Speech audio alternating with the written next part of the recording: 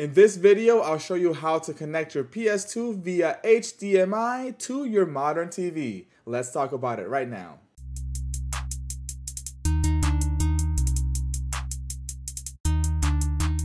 This is the KAICO HDMI adapter that you can use to play your PS2 games on modern televisions. Now, this adapter is very easy to use. In this video, I will show you how to connect the PS2 to this adapter and then in turn connect that to your modern TV, your HDMI television that has an HDMI input so you can play your PS2 on a modern television. Let's go ahead and get started. I'll show you right now how to do it. All the links to the products in this video will be in the description down below in case you want to buy them. It does help the channel out, so check them out. And also guys, if you have any questions, like I said, leave your comments down below. Okay, so here we have the KAICO HDMI adapter for the Sony PlayStation 2. I saw this online.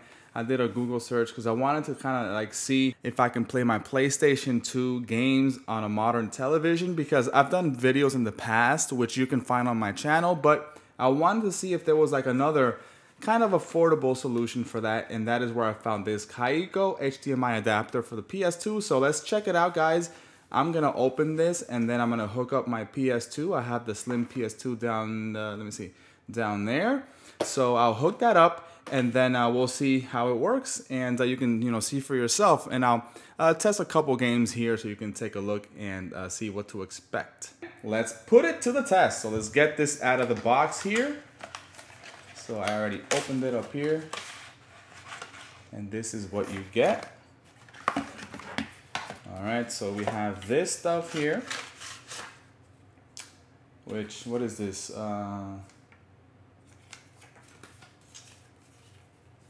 This here says, thank you for your purchase. Register your 12 months warranty inside. All right, cool, got that. It comes with HDMI adapter for Sony PlayStation 2. Quick start guide. So that's what the cable looks like right there. Here is the actual adapter, KAICO.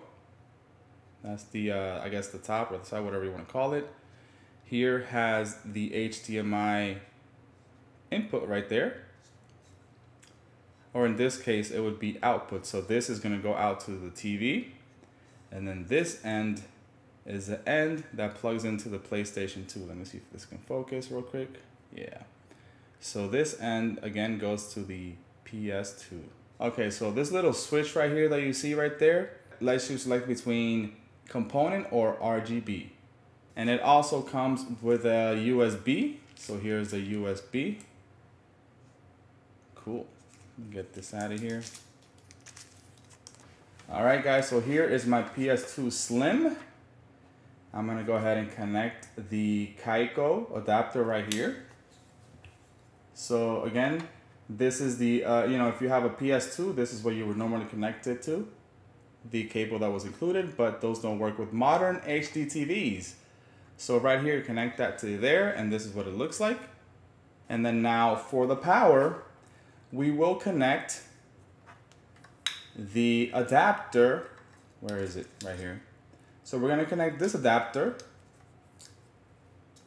to the PlayStation 2 to get its power. So let me see if I can do this here with almost one hand. Where is it? Oh, so it's right here. So this is the power back here. Oh, I can never get this the first time. All right. So there it is connected. Then I'm going to run this to the front of the PS2 and use a little life hack here. So this is, instead of, using this for something else, I'm just gonna use it to power that adapter. So I'm plugging in the adapter to the USB port in the front, and that's gonna power the adapter. Cool. All right, guys, so I have this set up now. So all I gotta do now is connect it to the television using HDMI. So let's go ahead and do that right now. Again, HDMI right here. All right, ladies and gentlemen, this might look a little weird. I don't know if you can see me in the camera, but I'm over here off to the side.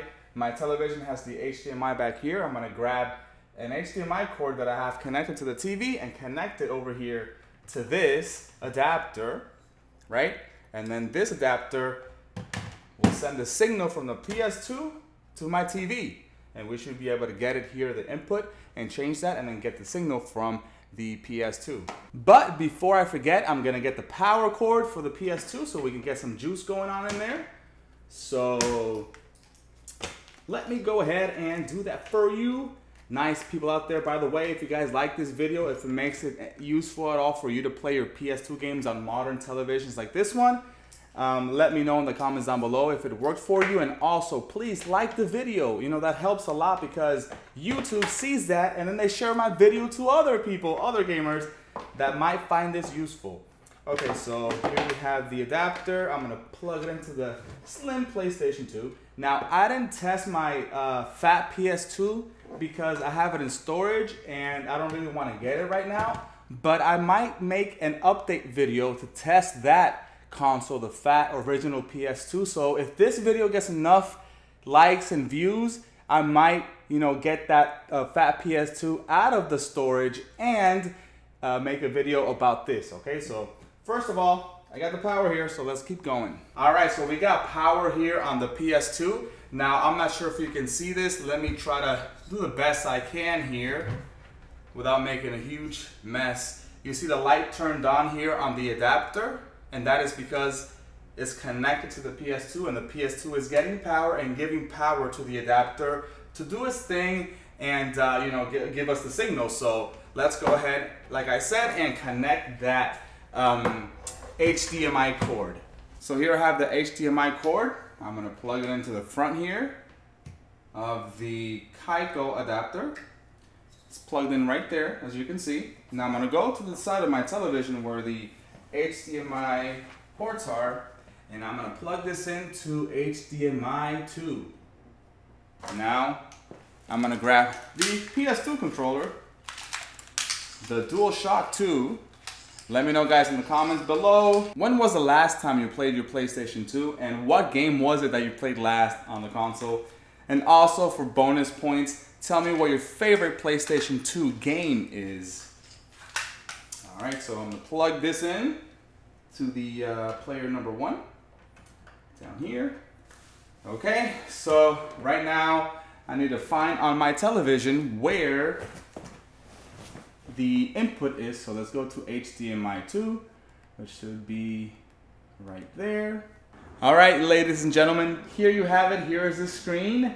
It's on. If it has any smudges, it's because that's my kids touching the screen, and I really hate that. I tell them, yo, don't touch the TV, but you know, my 3-year-old, basically, he doesn't really understand that. Anyways, here's the screen, and I have the cable here connected, or I mean the controller connected.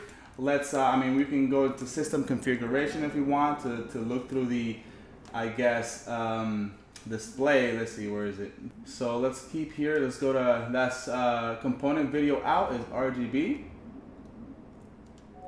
You can do component if you want. The component comes out in green, but if I switch here, it should, you know, make it better, because I think right now I'm on RGB. So let's switch to component. And there you go, that's component. So you can switch here, like I said, between component and RGB, and once you change the configuration here in the system, it'll show you what you want. But let's go back to RGB in this case. Back to RGB on the adapter, and then here, let's change this back to RGB as well, and we're both on RGB now. All right, so anyways, this is just a menu. So let's get a game here. And let's get God of War for the PlayStation 2. Let's test this out. Let's see how this game works here on the modern television using our handy dandy KAICO adapter. Which, by the way, here it is again. Here's the box. All right, let's open the tray here. Put the game inside. That might be a little loud. Let me lower this real quick because might be a little loud. All right, ladies and gentlemen, the game's inside. Let's go to browser just because I had the thing open. So let's reading disk. Okay, see how long this takes. Do I have a bad game disk? Oh no, there it is. We have a disk in there. So let's open it up and see what it is. Awesome. PlayStation 2 logo right there. I'm not sure again if you can see me because I'm off to the side, but whatever, the main thing that I want to show you is the television. So, whoa. We got Kratos here looking at us menacingly. Let me lower this real quick. But hey, that's a good sign though. It works with a sound bar. I just had my sound bar in a different input for the TV, so it's working fine. So you can get audio out, and that is awesome. So it sounds crisp. There it is, right? Pretty cool.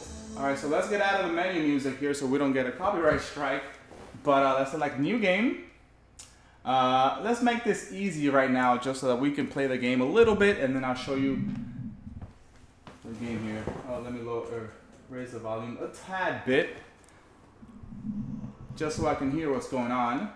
God of War is a classic on PlayStation 2. Let me know, guys, if this is your favorite game on PS2. It is not mine, but it's one of the ones that I really did enjoy back in the day. Alright, I forgot that sometimes you can't skip these cutscenes back in the day. There was no option to skip. But hey guys, it looks good so far, right? Like, you know, we're playing on a modern television. And I don't know if we can stretch that picture out. I'm not sure if we can do that. Maybe if we go into the television's you know, settings here and change this for the TV itself. Let me see if I can do that while we wait for this thing to load. So let me click on settings here, picture settings.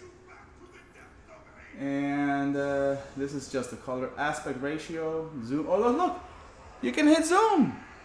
Wide, panoramic, normal, zoom, wide. So wide is a little, you know, constrained in the vertical direction, so you can see, like, you know, it's wider, but it also looks a little, he looks, you know, fatter, like a thicker Kratos. And then here we have panoramic. Normal is the square. Zoom zooms in a little bit more, but you lose that quality, so there's a little bit of pixelation. So let's just go back to I guess normal and play like this for a little bit. I think I'm about to die, so how do I exit this menu real quick? Let's get out. All right. Oh no. So let's take care of these mobs real quick, and then we'll try another game. All right, cool. Light attack, heavy attack. So this is just the first little round here, the first level, guys. So it's not like we're just starting the game off right here from the beginning. So it's not like you're gonna see a lot of action. Well, this is a lot of action right now, but you're not gonna see like a lot of crazy stuff. But this is just, again, testing the adapter. So far, so good. Need for Speed Underground 2. Here's the game loading. Checking memory card. I don't have a memory card inserted, so let's get out of here. If you wish to save data, insert a memory card with at least 125 kilobytes of free space. Do you want to start? Yes. EA Games challenge everything. You guys remember that? THX game. I remember this like it was yesterday playing this game. However, I forgot the menu, I forgot the controls, I forgot how it plays. It's been so long. I probably played in middle school, maybe? When did this game come out? I don't even remember. I don't remember when this game came out, but it was not very recent. So let's go ahead and exit out of here and try to get into a quick race to see the game. All right, press start button. Yeah, let's do a quick race, right? How about that? Circuit, sprint, drag. Let's do a circuit. Resort loop, outer ring. Anything that has, I guess we'll do let's do the outer ring. Yeah. And track direction forward, lap KO off, laps 3, traffic level minimum, opponents 3, difficulty medium. Yeah, sure, why not? Let's keep going. What car are we gonna use? A Ford, Corolla, Nissan, Mazda, Honda, Can't go wrong with Honda, right? You can't go wrong with Honda. Do they have a Ford Mustang here? Pretty sure they should have a Ford Mustang. I'm not sure if they have it here though. Yeah, let's do auto. I don't want to deal with. Oh no! Dang it! Is that the only? I already forgot, guys. Is that the only car I could get like at this little test stage? Oh my goodness! I got a pretty crappy car. I should just got that car that was there, the one the game loaded with. Oh man! I do not miss the loading screens though. I do not miss that about the old school games. PlayStation 2, PlayStation 1, even PS3 games, PS4 games like Skyrim takes forever to load. Fallout 4 on PS4 took forever to load. Alright, let's see how long this takes. I might skip the video. Oh, here we go. We got it. Paul Van Dyke. Nothing But You. Alright, so this is probably going to be a, copyright strike if it hears me, but if it hears my music. Alright, so my car's, handling pretty well. Let's keep going, baby. Let's keep going. Again, this is just a demo, guys, so I will skip this video after this. But as you can see here, ladies and gentlemen, it looks pretty decent on a modern television. Let me pause it real quick and let's make this the zoomed, or not the zoomed, but the stretched view, the wide view. You can see the wide view here on the picture mode, and let's select aspect ratio as wide. Not sure if I like the wide though, but here's the wide. Let's see what it looks like with wide. All right, so resume race. So it doesn't look terrible, although that's a pretty flat looking car. Vertically speaking, it's very, very flat vertically speaking, but it's not bad at all, Very responsive. There's no lag that I can sense. Oh no. Oh my goodness, I forgot about that. Did you guys see that, how it loaded the next area, the next bit of data, and how it took like a little bit there? Like the road looked like it was like a broken road or whatever, like a closed road, and like I was gonna fall off the cliff, but it was just a game loading. I forgot about that in old games. That's crazy how, look at that, look at that. Is that normal, or is my disc kind of messed up? Let me know in the comments down below if you think that is normal. Anyways, ladies and gentlemen, this is Need for Speed Underground 2. Oh my goodness, this is horrible. This loading is really bad. I don't remember this being so bad. Did my mind tune that out? That's crazy. Here is GTA Vice City on the PlayStation 2. One of my favorite games of all time, and one of my favorite games for sure. I think it is my favorite game here on the PS2, and I think a second close game would be Budokai Tenkaichi 2, the Dragon Ball Z game. I do have that game, so we can test that too, but we'll see. Right now, let's test out this GTA Vice City game. I love GTA. I spent so many hours playing this game. The intro takes a little while, so all right, so here it is. It's loading up, baby. It's almost there. We get that little bit right there. Now it's gonna load that whole intro scene. I'm not sure, I don't remember if we can skip it. Let's see if we can skip this. Marco's Bistro, Liberty City, 1986. 1 year before I was born. All right, so they're talking crap in there. I just want to get to the gameplay so we can get a little bit of gameplay footage here. Vice Beach, outside Ken's office.